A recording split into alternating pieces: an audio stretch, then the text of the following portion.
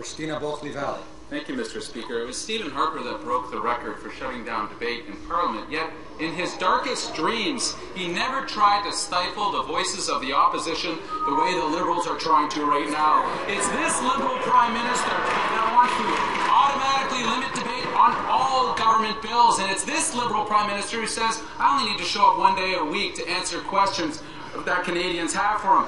Newsflash. This House doesn't belong to the Liberal Party. It belongs to all Canadians. So the Liberals will step away from the disastrous undemocratic plan and work with us to make Parliament work with Canadians. The Honourable Government House Leader.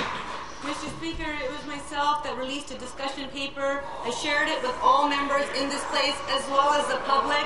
The member is correct that we are here to serve Canadians.